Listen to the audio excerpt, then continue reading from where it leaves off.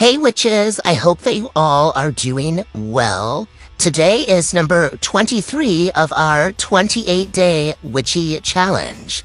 Crazy that it's been going by so fast. So today is watch a witchy movie. And the movie that I have today is Suspiria.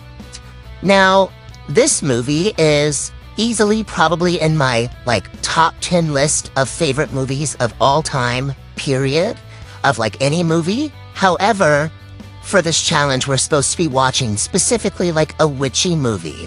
And I love practical magic. I love the craft. Love all that. But I think that this movie gets slept on.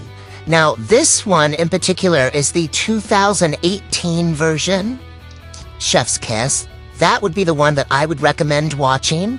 There is a 1970s version that's really good too, but has a totally different ending. So I would recommend watching the 2018 Suspiria right here. So a little bit about this film. Basically, in this movie, it kind of features a ballerina academy where these young women are learning their traditional studies, but they're also learning performative ballet. And allegedly in the school, it's ran by witches. And there's rumors about the school being ran by a coven and something happening to the valedictorian every year. So it's got some true crime elements to it. It's got some horror elements to it.